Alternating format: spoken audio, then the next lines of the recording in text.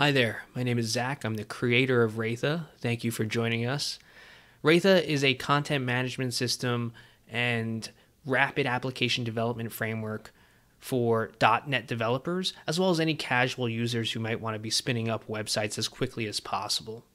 In this video, we're going to be doing a brief demo of the core functionality of Raytha, basically everything you can do from within inside the platform, anything that comes out of the box. But if you're interested in building on top of Raytha and extending its functionality, or using it as a boilerplate for building .NET applications and basic websites, then subscribe to the channel because we're going to be putting out videos and educational content about what you can do with the platform, as well as other general topics such as software development and business. Now, I have a fresh installation of Raytha ready to go. So without further ado, let's dive into the platform. This is the Raytha dashboard. It's the first thing that you're going to see when you log into the platform as an administrator. Let's get some of the plumbing out of the way, some of the things you might expect or hope for when you use a framework like Raytha out of the box. So we'll hop over to settings on the left side navigation and click admins.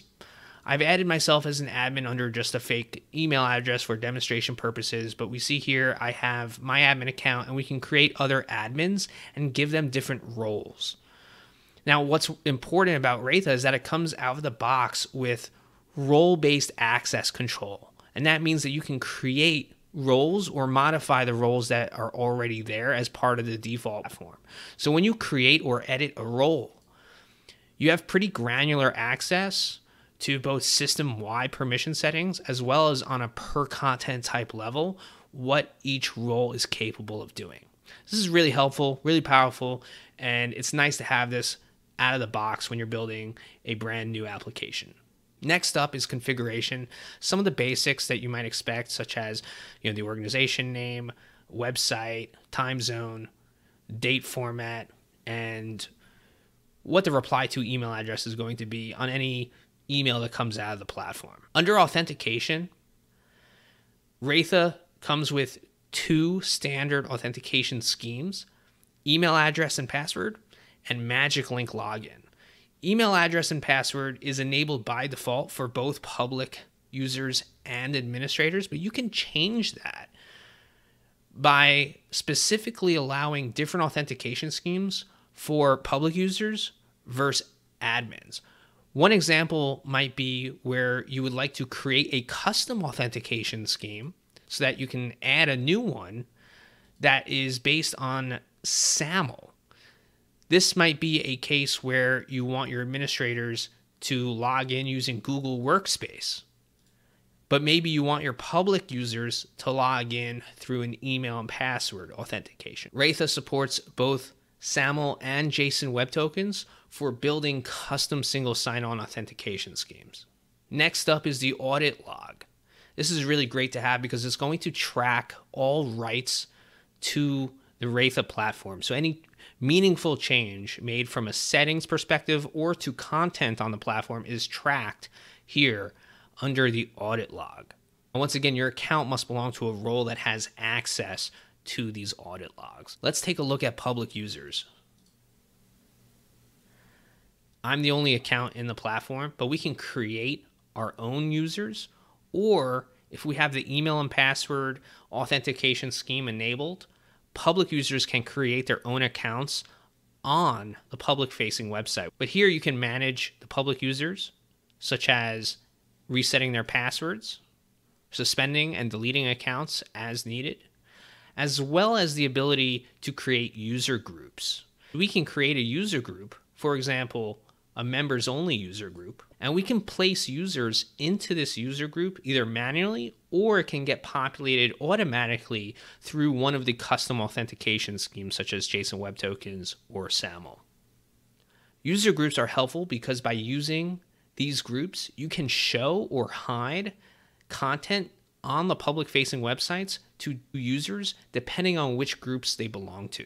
For example, you can wall off certain content that can only be accessible to people who belong to a certain group.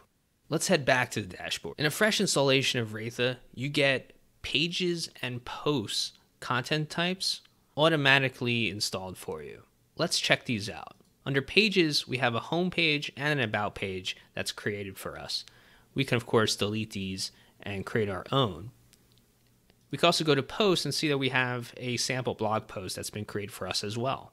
Let's check out the live website and see what this looks like from a public-facing perspective. Out of the box, Raytha gives you a blank canvas. This is a standard-looking website. There isn't really much to it because it's on us to make the website our own.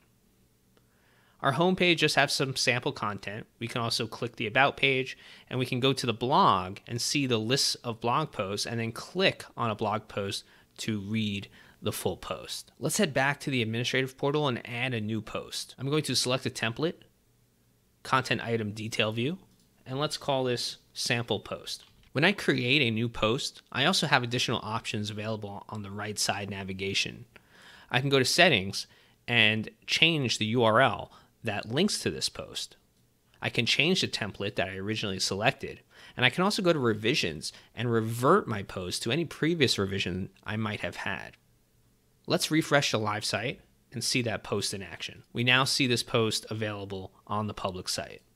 It does look a little bland though, so let's add some elements to our page to make it a bit more interesting and attractive to our visitors. For example, we should add a created by along with some details for the author.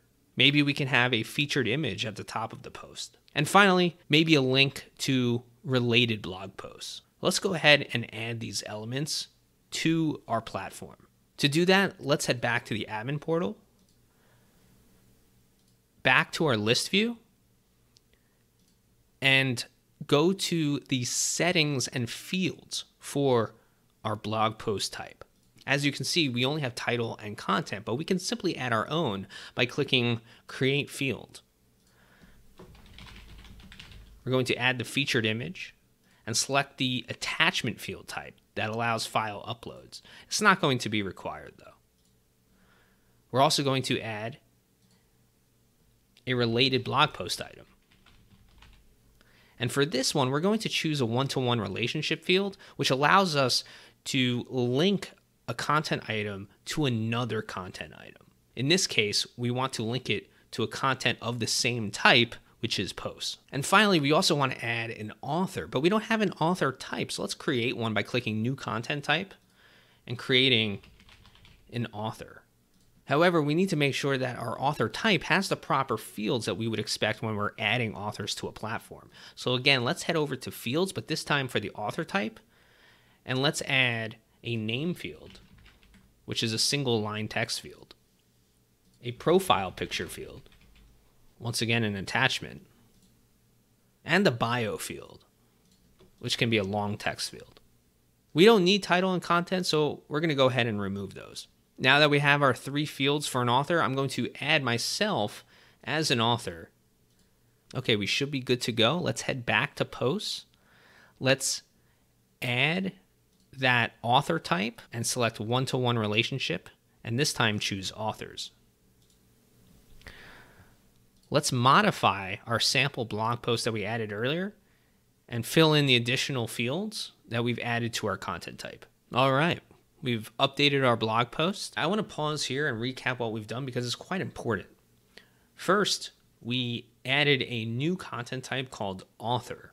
We've also modified the post content type to include a relationship between the posts and the author content type, as well as another field, which is a relationship unto itself to link to a related blog post. Lastly, we've also added a featured image to the blog post. Now, just because we've added all these elements from the data perspective does not mean that they will necessarily automatically appear on the public-facing website. And that's where templates come in. And that's why templates are so important. Templates in Raytha require some HTML knowledge. And if you're already familiar with HTML, you'll feel right at home because it is based on the liquid syntax popularized by Shopify. It's super easy to use. So the rest of this video, we'll be covering how to wire up templates to the new data points that we've added to our platform. Let's head over to templates in the left side navigation. The template that we've been using for our blog posts is the default content item detail view, but we can simply create our own if we wish. But this time we're going to edit the existing content type.